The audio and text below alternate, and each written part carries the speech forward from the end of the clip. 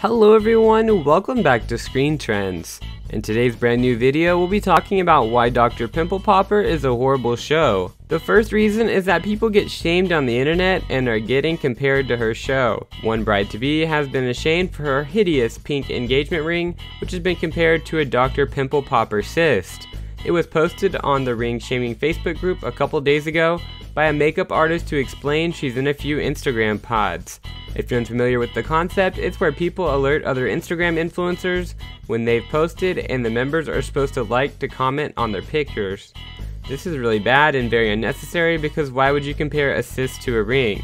This definitely made the bride hate the show and other people because the show is used as a tool of comparison.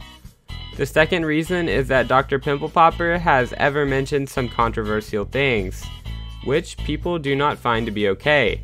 As we all know, if Dr. Lee has a bad image, so will her show. The tweet, which caused backlash against Sandra, was a reply to a WebMD article about sunburn. The article said, "What's the difference between sunburn and sun poisoning?" A registered nurse explains. Dr. Lee replied, saying, "Why would a registered nurse explain this? Why not a dermatologist?" After that, fans were quick to criticize the tweet, with one writing that, "Why wouldn't a registered nurse educate the public about a topic that they're trained on? Education is one of the main duties of a nurse, and they excel in it." Many said Dr. Pimple Popper's tweet was so disrespectful and put the face to the mistreatment of nurses by doctors. The third reason is that she persuades people to pop at home. Some believe amateur poppers are less likely to cleanse the treatment area beforehand and disinfect them afterwards. To be fair, those steps are clearly stated on the Dr. Pimple Popper Comedome extractor page, but that doesn't mean everyone will follow the instructions. Others think extractions can lead to scars, especially if you apply too much pressure. Well Plus Good reported that the national spa franchise Clarence is against the practice because of the potential skin damage. People have shared their bad experiences with their products, and they were criticizing her and her show for being fake.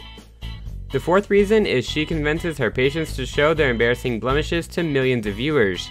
People go to great lengths to hide embarrassing skin imperfections, from applying cover-up makeup over the area to hiding it with bangs or a hat or whatever. So then why would anyone let Dr. Pimple Popper film their blemishes for millions to see online? The same reason we do many things in life, which is money.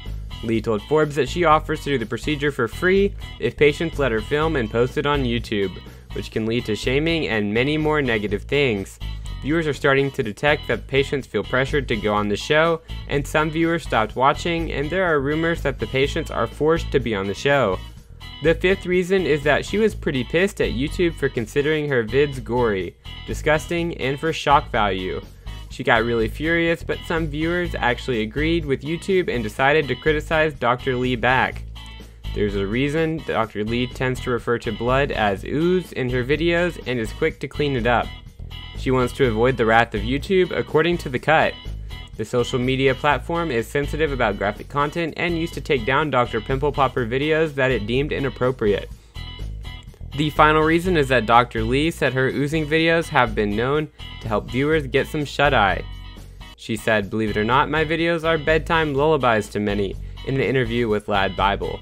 The sound of her voice might have something to it. She's heard it has calming qualities, what people call ASMR.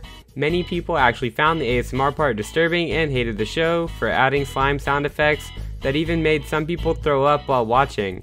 Many were expecting some parts to be censored, but they were wrong. Many people are definitely avoiding the show, and many people find it horrible and disgusting, but let's just hope that Dr. Lee can regain those viewers by changing the content a little. Anyways guys, thank you so much for watching this video. We really appreciate it, and don't forget to hit that like button, subscribe, comment something nice, and we'll see you in the next video. Bye!